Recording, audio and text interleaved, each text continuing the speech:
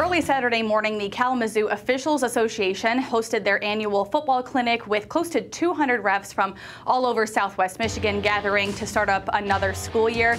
Mostly it was based on football, but also refs that officiate games like volleyball and soccer and basketball. Men and women from all over West Michigan got together this morning in Kalamazoo to get ready for this school year.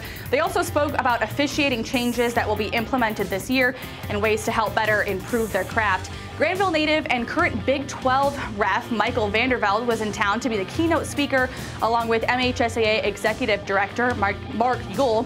Both guys said that it was great to be in the company of so many other referees and to continue to grow the job that helps keep youth sports afloat. It's incredible to see 160 officials coming out here, spending a Saturday to learn a little bit more about the game. And I think, to see that, the dedication and the drive that each one of these officials are, displaying today is fantastic and just something that not many people know about, and really cool to see that. It's not only knowing the rules of the game better and the way to cover the field better, but really most of officiating is handling people and handling stressful situations. And a big part of today is really giving our officials the people skills to be able to manage and handle coaches as effectively as possible.